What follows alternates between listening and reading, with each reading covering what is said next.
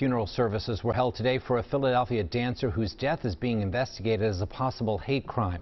This was the line outside of the Met Philadelphia in Center City this morning. Authorities say O'Shae Sibley was dancing with friends when another group started taunting him, yelling homophobic slurs at a gas station in Brooklyn last month.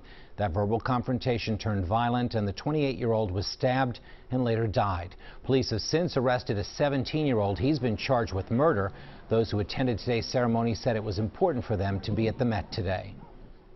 I'm just here to support my community. You know, I'm also a part of the LGBT community, and I know very well what it's like to be involved with homophobia. It's the whole aspect of homophobia, just the fact that it's still occurring and it's still going on, like, it just makes me mad. Like, it's just like, why can't we just be ourselves without being bothered, without being killed, without being harassed? Like, why can't we just be us?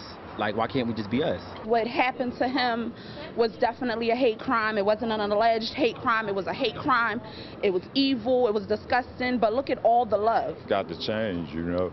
And I asked, as before this service even started, I told the young people in the community that they need to come out and support, because it could happen to one of them at any time. It could happen to me.